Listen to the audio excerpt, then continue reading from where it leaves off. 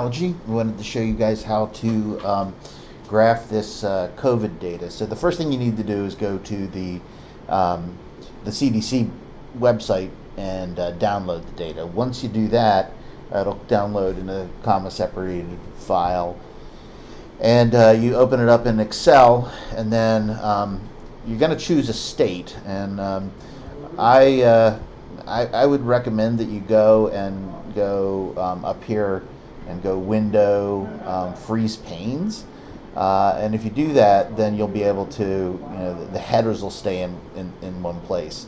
So here's Colorado, here's Florida, here's Arizona, South Carolina, Connecticut, New England, or I'm not sure what any is, Nebraska, I guess, Iowa, NM, Kentucky.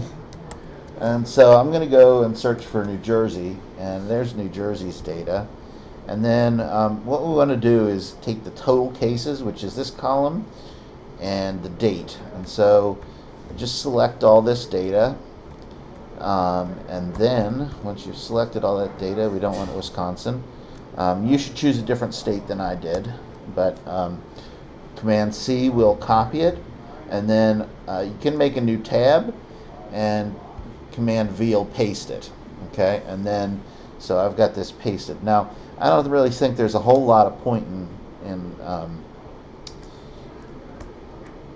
graphing zeros, so I'm going to come down here and get my first zero and the date. Oh yeah, I guess I also deleted that column in the middle so that to make deleted the NJ column, because that'll make it so it's next to each other. And then once you've selected this, then you want to go to Insert, and over here at the charts, you want an XY scatter plot. And I'd choose the XY scatter plot with the smooth lines and markers. And if you do that, then that will give you, you can put in the nice labels, but that'll give you a curve that looks like this. And what we want to do is look for the inflection point and try to figure out,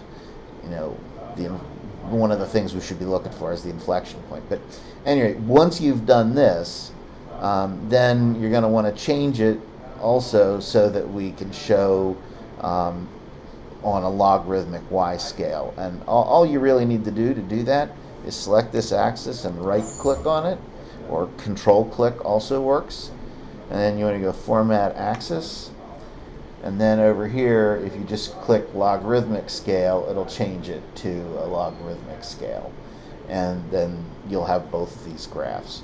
And then you can do with that what you want to do, which is look at it and analyze for the inflection point. And so that's all I need you to do.